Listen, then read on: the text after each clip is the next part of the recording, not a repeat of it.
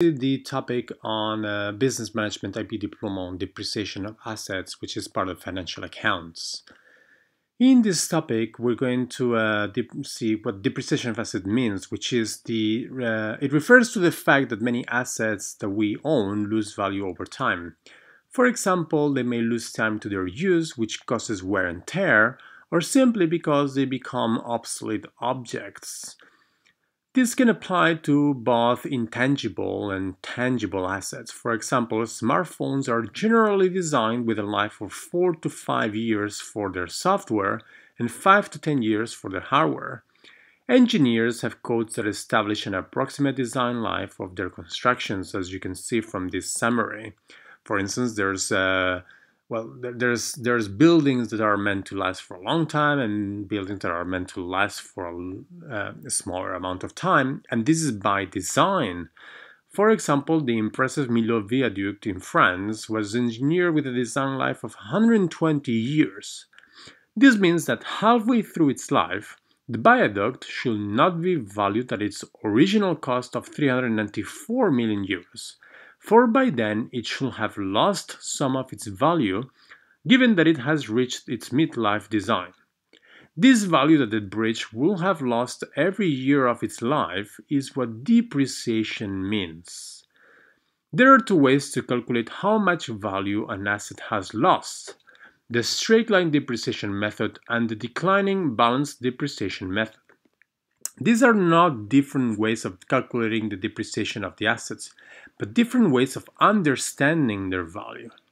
For example, suppose that UPS buys a delivery truck for $35,000, that it expects the truck to last for 3 years, and that at the end of those 3 years, it will sell the truck to a metal recycling company for around $2,000. Those $2,000 is what we call the residual value. The straight-line depreciation method assumes that the value of the asset will fall along its design life proportionally to the number of years. That is, the asset will lose the same value every year.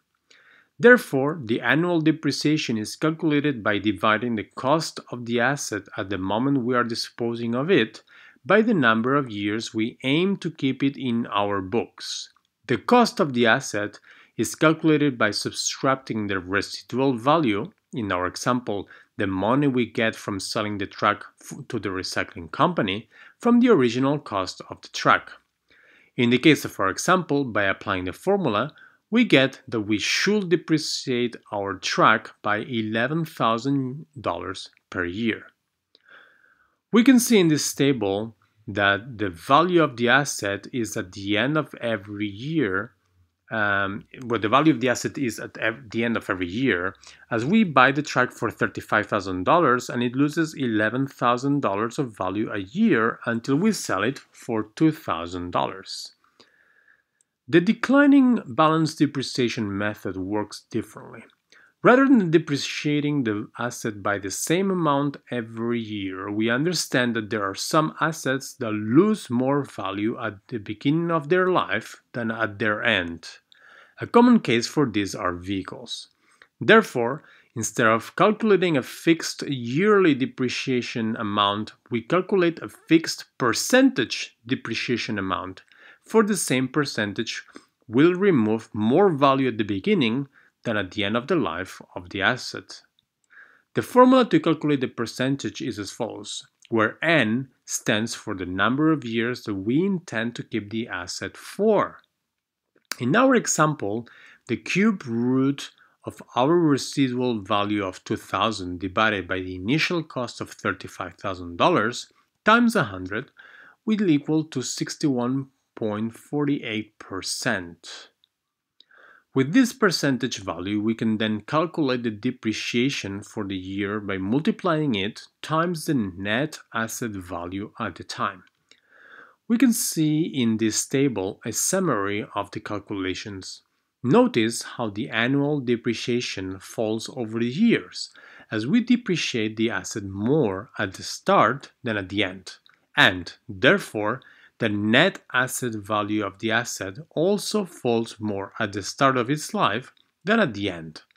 Eventually, we will dispose of the asset for the same residual value, in our case $2,000.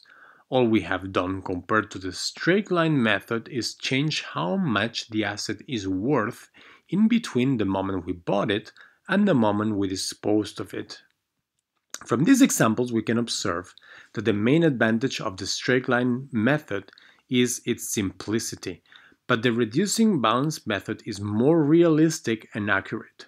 However, for the same token, the simplicity of the straight line method makes it unrealistic, especially for assets that we know lose a lot of value at the start of their life. One big issue of the reducing balance method is that it does not work for assets that have a residual value of zero. Therefore, as a conclusion, the straight line method is more suitable for small items whose residual value is zero, and for which we do not care much on how they lose their value over time, whereas the reducing balance method is more realistic for big assets. This is it. I hope you enjoyed the video. Please remember to like and subscribe.